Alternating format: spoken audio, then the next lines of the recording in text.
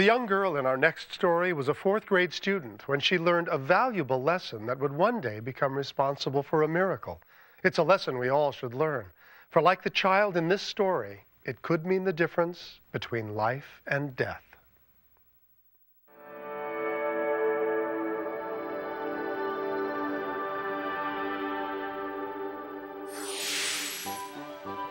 In May of 2000, the fourth-grade class of Peeples Elementary School received some very important training. Hi, my name is Brenda May, and I'm here to help y'all with Primary Emergency Training Week, or PET Week.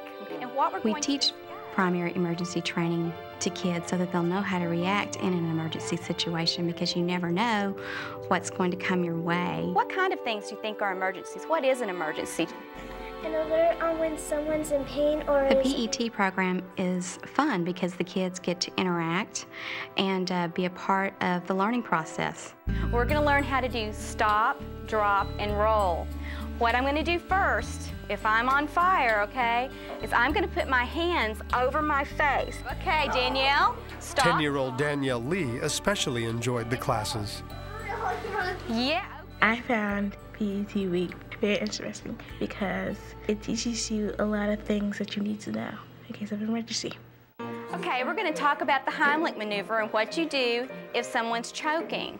The universal sign for choking is placing their hands on their throat, okay? When anybody's doing this, you know that they're choking, okay? I feel like the topics that we're talking about are things that they relate to. They want to know about choking because there's a possibility that anyone can be choking at any time. You're going to stand behind them, okay? And you're going to wrap your arms around their waist. And I'm going to make a fist with my thumb toward her body. And I'm going to place the other hand on top of this fist.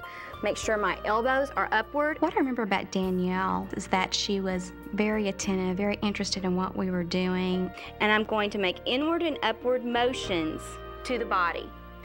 You're going to push 1, 2, 3. And hopefully it comes out. But if it doesn't, you do it again. 1, 2, 3.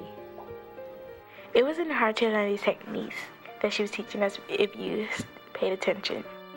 Just remember, if you're ever in an emergency situation, just stay calm. Now go enjoy your recess. Little did Danielle know that what she'd learned in class would soon mean the difference between life and death. 1 week later, her mother Rochelle was picking up Danielle's 4-year-old brother Brandon from daycare. Long day. You tired too? It was an ordinary day. I picked Brandon up and we just get in the car and just start talking about what happened today. Jesus loves me, this I know. Oh. We sing our favorite songs together and we laugh and we joke. We just have a good time together. That's our personal time for the two of us before we pick up Danielle. Their next stop, the Boys and Girls Club, where Danielle participated in after-school activities. I do give her a hug every day and I give her a kiss and I tell her I love and how much I missed her. Bye! Another part of their daily routine was making a mad dash to the car.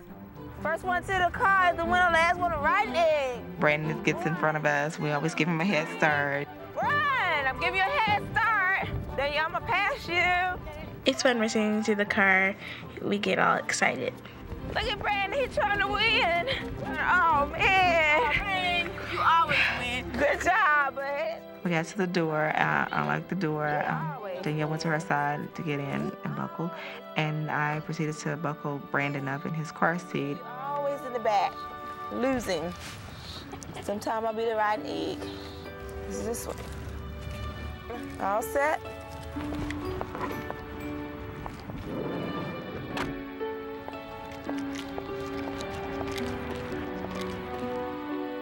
As they pulled out of the parking lot, little Brandon began choking.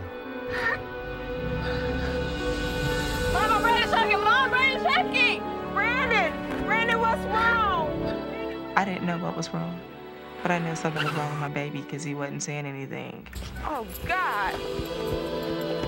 Danielle, can you get him out? Oh, Brandon. He couldn't breathe. We know he couldn't breathe. He couldn't cry, he couldn't do anything. And I just started patting him because I know it had to be within his throat.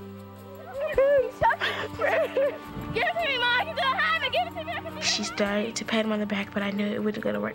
She was hollering like, "Mom, don't pat his back. You never pat anyone's back if they're choking." And she's like, "Let me do it." And I just like gave the baby over.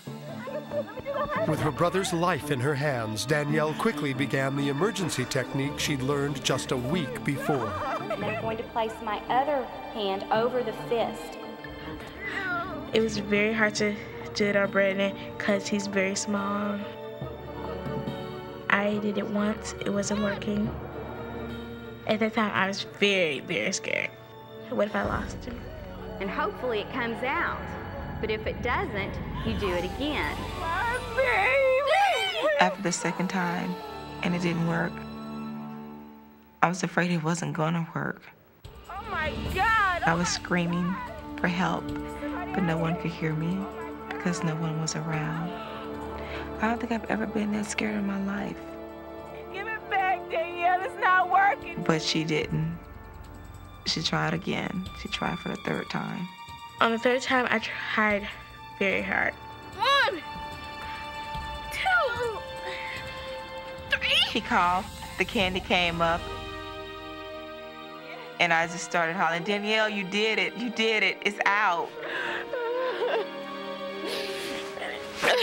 And we just like grabbed each other and just embraced, and we cried and we hugged, and we was thanking God the whole time.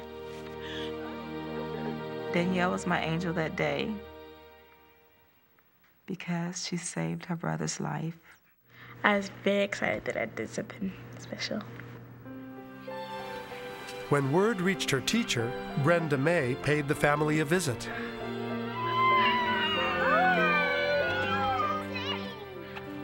When Danielle told me about saving her brother, I just hardly could believe it. I really feel like this was just a miracle that we taught the course a week before Danielle needed to perform this on Brandon. Their hands on their throats. The PET program is the best thing I think that the school has right now. I'm a living witness that my son's life was saved that day because of that program. I think it was a miracle my sister saved my life. I could not imagine life without Brandon. I think I was Brandon's guardian angel that day. Move your face.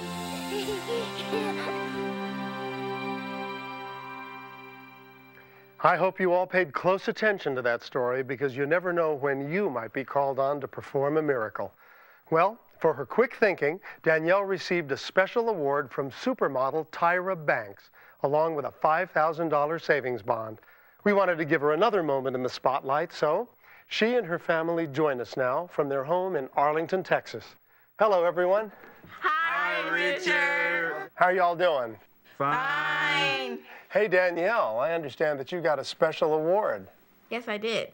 I got this award from Tyra Banks. I also matter. I got these angel wings and a $5,000 savings bond. Well, that is terrific. Hey, Brandon, you proud of your big sister? Yes, Why? because she saved my life. Yes, she did. And Dad, I understand you're a fireman. You must be especially proud of Danielle. I'm very amazed to what Danielle did, being her age and having the maturity to stay calm and save her little brother's life. I'm very proud of her. Well, we all are. Rochelle, the producers told me that you had something you wanted to say to the volunteers of the PET program. Yes, I would like to say thank you to all the volunteers that had anything to do with the training at BBC Elementary, and I would recommend that other parents get this into their school. Excellent. And I want to thank you for sharing your story with us.